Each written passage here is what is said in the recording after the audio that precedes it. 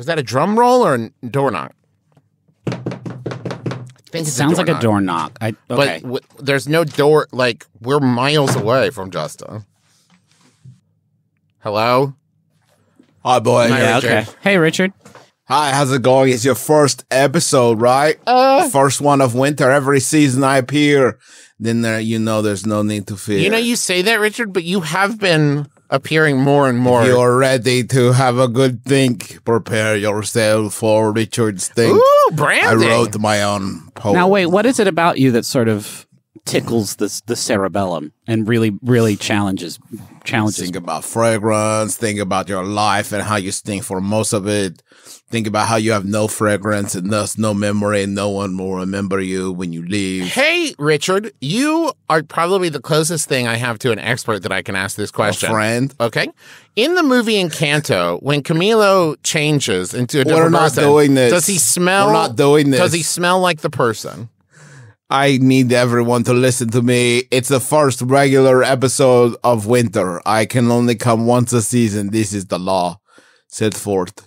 But I am Richard Stink. I am a fragrance expert and the follower of the One Christ Child. Whoa. So happy to be back with you guys. It's a big show, and I've been working on different jokes. And you got jokes now. I've been working on jokes. Do it. Well, I don't write jokes. It's more like in the moment. It's contextual So stuff. funny you bust up. Yeah. Richard, I want you to know, I've been using that imaginary authors set you got me a lot more. Dude, yeah. What's your favorite, man? The one that's like a waffle cone. Oh, yeah. That's a collaboration with Salt and Straw, the ice cream people, right? I like that one. Oh, yeah. I love that. That's nice. Griffin. Yeah, I just bought a new bar. Your wife tells me you smell bad, Griffin. She hates the smell. Whoa. Wow. Okay. She hates Well, the all of a smell. sudden, I Richard, don't really have feel you like been talking to our wives? Yeah, I don't feel like playing What? anymore in the space right now. They Richard. text me. They Why, text Richard? you? No, you smell great, but it's just a joke. I do this joke sometimes to keep people on their Jesus, toes. This is Richard. one of the jokes I worked on. Okay. One of my jokes I wrote, the first one I have on my notepad here. If you can see, I'll hold up my notepad to the microphone so you can see. The first joke I have is, your wife hate the way you smell. Yeah, I guess that's Kind of a lie, though, if it's not true, and Jesus doesn't like But lying. what are you doing here, Richard? That's a good question. I know what the fuck you're doing here, Richard. It's the same. Are you doing anything different than you usually do here, Richard? Yeah, very different, man. Is it because it's different smells? Difference? No, yeah, I'm talking about new fragrances because it's winter. We got to get you ready. What's a good winter fragrance? Like a campfire smell? To warm the Why don't senses? you let him? Why don't you just let him talk instead of trying to guess what the? I'm smell trying is? to just let impress me him, talk. Griffin. Yeah, I'm unimpressible, man. Listen. Oh, really? Right? Listen, I want to talk to you guys about celebrity fragrances because celebs, that's who you want to all be smelling like, right? You look at your favorite person on TV or movie or poem book and you think, I would love to smell like this person. And now you can with the power of celebrity fragrance. Sure. What poets, I wonder, are all up in this industry right now? I never read the poem. I don't know. Okay. I mean, said Johnny this Sun thing. did a book, right? I would smell like Johnny Sun. Yeah. So now you can smell like all your favorite different people. And I'm so excited to talk to you guys about. The thing is that I should mention, I don't know much about like America celebrity. Okay. So I don't know like how cool or not cool these people are, but I love the way they smell. Yeah, I mean, if they have a fragrance, they're probably pretty fucking cool. Clive Barker, he's like a master of horror. Yeah, right? definitely. Yeah. Yeah, he's got Clive Barker's The Forbidden. Huh. That does sound like a scary movie Clive Barker might make, though. It's a line, right? There's 3 of them. So the first one we're going to get you into is Foolish and Vacuous Perfume Oil. What? That's what it's... It's called Foolish and Vacuous Perfume Oil. This is from Black Phoenix Alchemy Lab, Foolish and Vacuous Perfume Oil. Here is the description, right? There's no notes. It just says, a scent with no depth. Huh. A light, reedy, almost vapid take on a classic men's fougere. Oh, I'll take that. Yeah. No It depth. sounds like he's saying, this perfume sucks shit. Yeah. It's not that. It doesn't You'll smell. put this in, it smells like water or some shit. It Who smells knows? like pine water. The day burned white. The day burned white. Is this- smells like plaster and spray paint, modeled with buttermilk? Wait, what the fuck? Is Clive Barker making perfume, or is he having a vision? Plaster and spray paint, modeled with buttermilk, sweet, chalky, and edging on sickly. Fuck White off! and, white and golden amber beams of daylight pour through the belly of the scent. We had some serious contract work being done on our desiccated bathroom for most of last year. Very few times did I walk into that room when it had been freshly drywalled or painted and said, I'd love to smell like this all the time. Well, you were missing the buttermilk, Griffin. That's maybe the buttermilk sets it right off. Do you want to smell like Tim McGraw's love? No, wait, what was the third one from Clive Barker? It's a collaboration with Tim McGraw. Sweets to the sweet, sugar upon sugar, honey upon honey, white cane sugar, and honey absolute. That will bring in the Hornets for sure. No, Did he make Candyman? He is the candy man. I think he did. This next one, I don't know this celebrity, but I think you guys would be, maybe you guys can walk me through it. His name is a Grumpy Cat. Yeah. This is a cat everyone liked so much because he looked pretty PO'd most of the time. Unlike most cats. I do think he passed away, but it's cool that he's still getting that cheddar. Well, he's not. His descendants. So he's a grumpy cat? Is that the deal? Grumpy. Yeah, I He's a mean, cat. that's what it says on the tin, yeah. Is he dead? I think he might have. I don't know. I think he might have hit that rainbow bridge pretty hard. So this is from the they got a lot of fragrances I really like, actually. They have petrichor, which is a smell after it rains. Oh, yeah. Come Thanks, on now. Dr. Who. Yeah. But grumpy cat, this one's called kitten fur. And it's a smell, a wonderful kitten smell from that spot right behind the kitten's neck. And it's wonderful feelings. There's nothing, no breakdown. It just smells like cat from the grumpy cat. I don't love the idea of someone knowing where the best smelling part of their cat is. That's like just a level of intimacy that I don't much agree with. Would you like to smell like the love of Tim McGraw? Yeah, I'm glad we got back to this one. Soul to Soul, Tim McGraw, two-piece set. A two-piece set much like Tim McGraw and Faith Hill, whose everlasting love is captured finally in a grape juice. A spray juice, as we call it in the industry. This is inspired by Faith Hill and Tim McGraw's classic American love story. Soul to Soul is a number. So it's kind of... Oh, that is cool. Tim McGraw captures...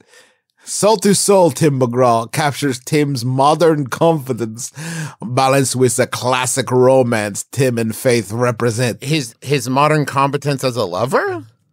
As a lover, the fragrance opens with sensual spices, balanced with a brandy accord. That's the foreplay, baby. A brandy accord?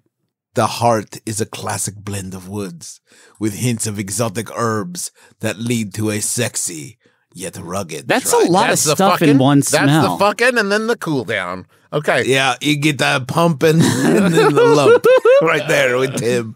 Tim's got everything for you in this fragrance that him and Faith Hill shared together with their love. It smells like the room after they finish. Does that particular spray juice come with a cowboy hat shaped lid? Because some of his earlier ones did. This one is a little more upscale. Oh, okay. I got this next one. I got to just show you guys. Well, okay, that's gonna be tough. I show it. I send it in the computer. Hold on. Don't start it. Just open it. Right? Fuck yes. Yeah, I see it. I'm gonna play the audio and we'll watch it together. Right? Okay. Don't say anything because I'm gonna unmute. Ready? 3, 2, 1, go.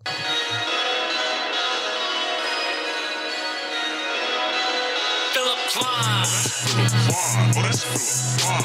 Klein.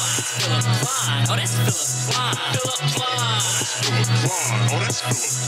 Philip Klein.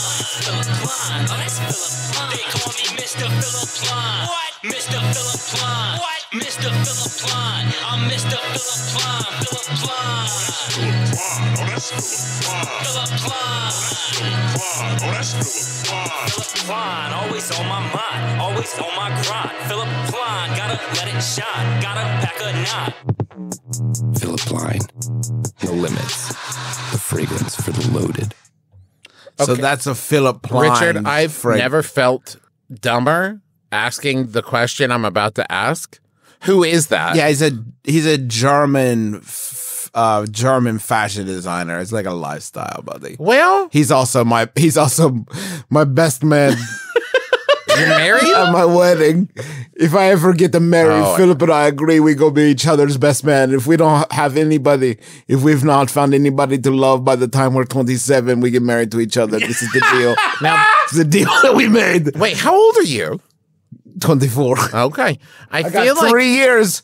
And you know what? If I end up married to Philip, it's not so bad. It's a beautiful house and a great lifestyle that seems to really respect women in a major way. Yeah, sure, Philip. Yeah, Richard.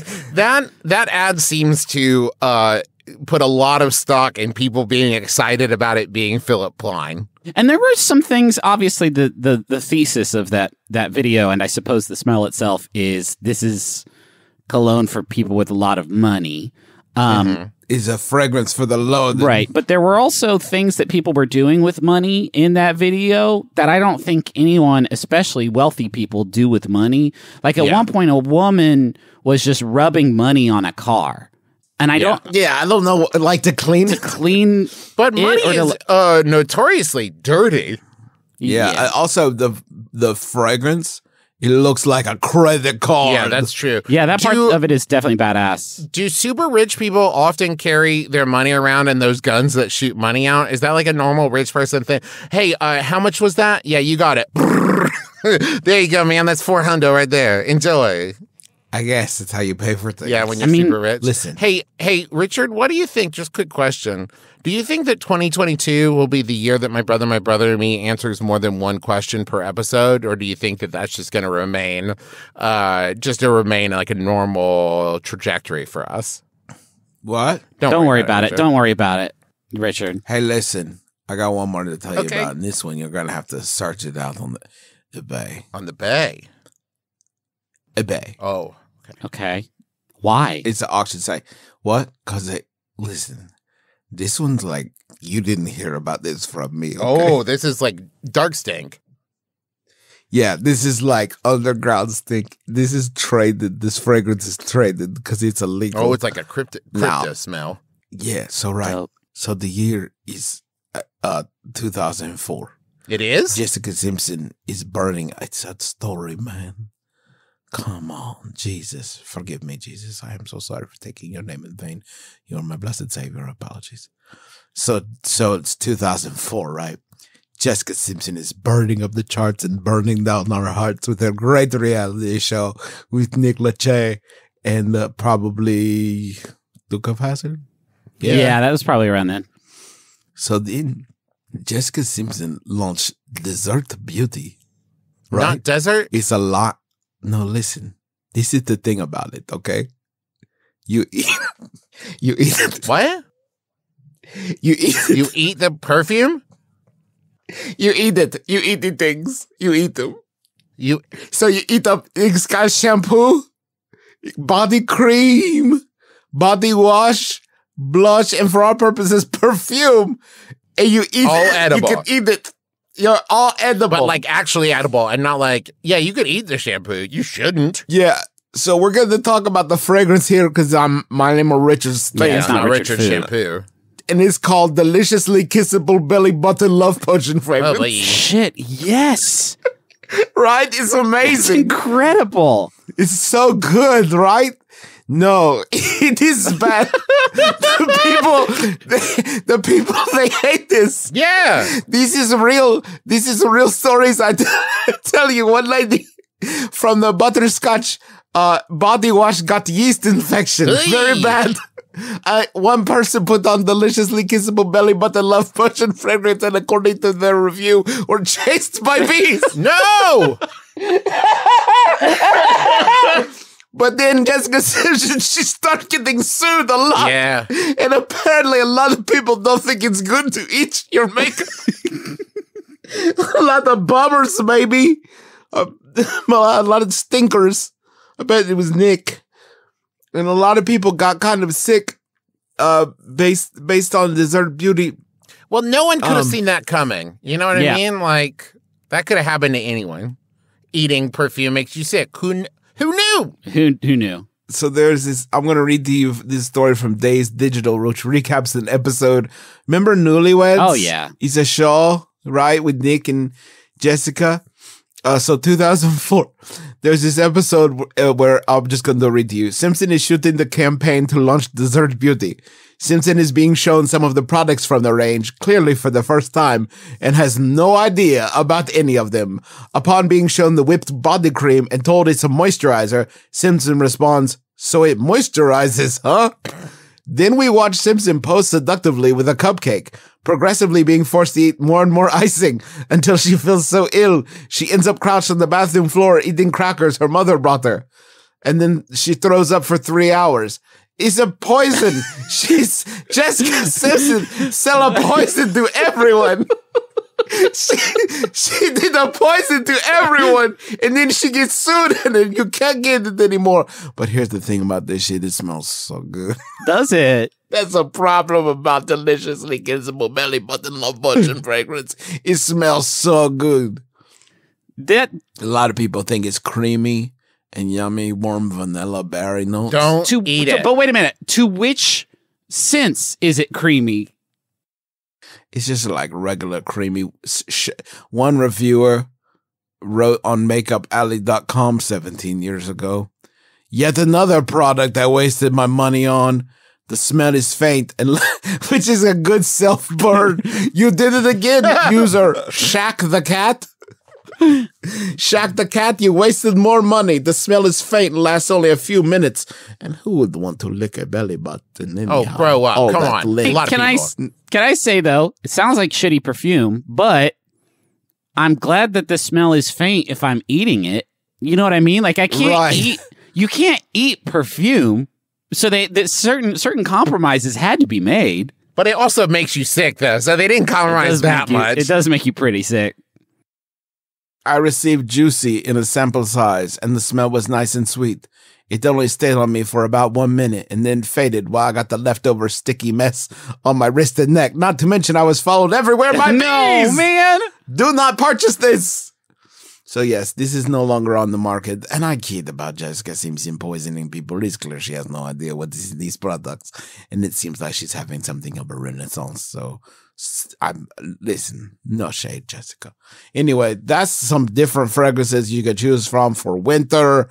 I hope that you get something. Just please, God, don't wear like green Irish tweed or something like that, Virgin Island water, or like, you know, like a fragrance like that. Like, please keep it winter, okay?